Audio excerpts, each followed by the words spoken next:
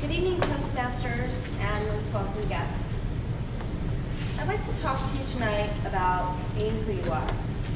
And I was thinking about myself recently, and there was a couple of things in my childhood that I think back to. Well, who makes me what I am, and kind of some stories. Actually, I have 3 stories that I want to share with you about my life. And I always, for some reason, always look back at these 3 and find some kind of energy and to keep on going. So maybe you can find some inspiration through my story and maybe look into your own personal stories of what can inspire you to be who you are, and also on top of that, give you some sense of being and being. So the first story that I'd like to talk to you about is when I was in 3rd grade. And I'd like to find out from a show of hands, has anybody here, being young, pushed the rules or broken the rules or did anything bad? I did. So I have a little story. So for me personally, I was raised in a family where I have a brother who's handicapped and he's mute. And all through my whole life, I've had a lot more responsibility than probably another little girl my age probably have to deal with. And that responsibility makes me who I am today. When a lot of people see me, they go, why do you have this like stout attitude about you? Or if I'm in a room, people look to me as a leader. And I think it's just because I'm so used to having this responsibility sometimes that it just falls on me.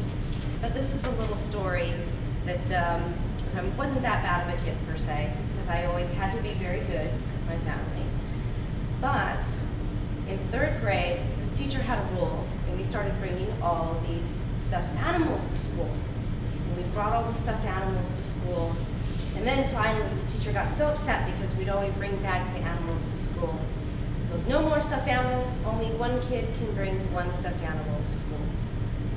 So then, I went shopping with my mom the next day, and there was a stuffed animal that just had come out. And it was like a little toy dog or cat.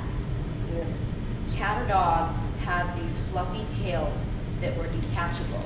It had 5, 6, 7, 8, 9, like this long tail that grew from this one toy. So I brought this toy to school. All the kids were passing the toy around, and all of a sudden I had all this whole toy on my desk. They got upset with me, and the teacher said, why do you have 9 toys with you? I go, teacher, it's only 1 toy. Get what I'm saying? Long, big toy, 1.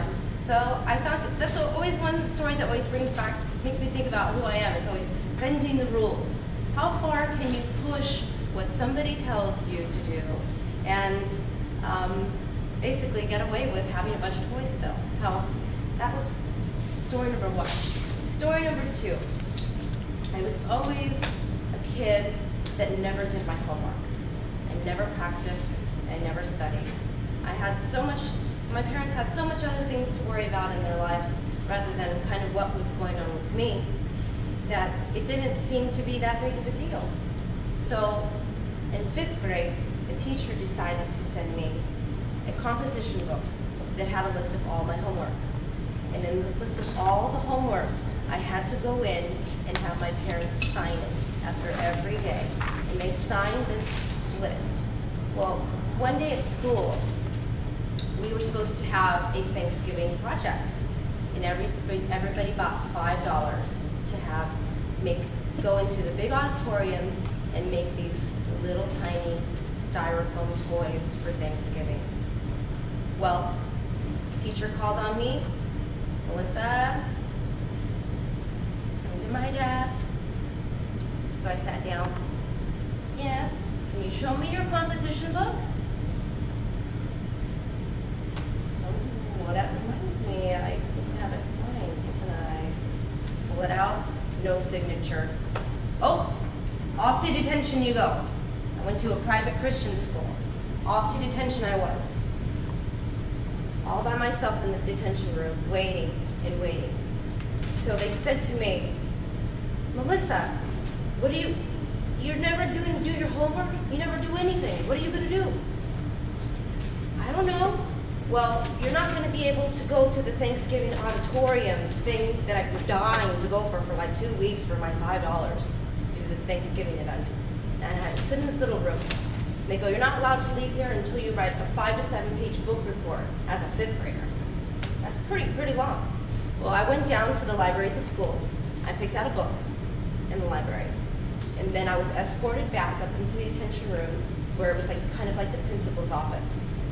And they told me from there, you need to finish this book report. So I picked Old Yeller. And lucky enough, I had just seen Old Yeller the week before on TV. I was so excited. So I started writing down my paper, skimming through the book, writing down. Lunchtime, I get a little door open. It's the teacher looking at me, wondering what's going on in there. About 2 o'clock rolls around when it's time for us to have this Thanksgiving auditorium thing with the whole entire school. I finish my paper. Teacher comes in, really upset.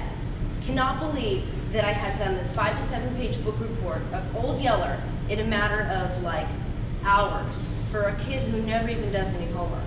So I come back and they had to let me go. The principal said, you gotta let her go, she did her book report. So I went ahead and was so excited to make a styrofoam little turkey. That was it.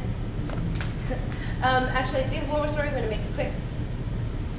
Last story that I think is really interesting that always brings up my mind is when I was in 7th grade. And in 7th grade, we used to sell candy. And we'd always get in trouble for selling candy. There was one kid, he had these candies, and we called them Super Lemons. He wouldn't tell anybody else in the school where he bought this candy. And it was some Asian candy written with little like scribbles on it. I didn't know what it was, a kid at a time. So I went through, and I went through in the phone book, and I called every single Asian little quickie mart or whatever, and asked them who sold it. And then I convinced my dad to go get me this candy, drive me down. I found the candy, bought the bag, took it back to school, and totally wiped out this kid's business. So, in essence, short, I just want you to think about the little things in your life that you do that sometimes maybe you have like no drive or desire, but something can give you this drive and desire to go do something and push somebody a little bit harder than you thought you could push them or push yourself. So thank you very much, and I hope you enjoyed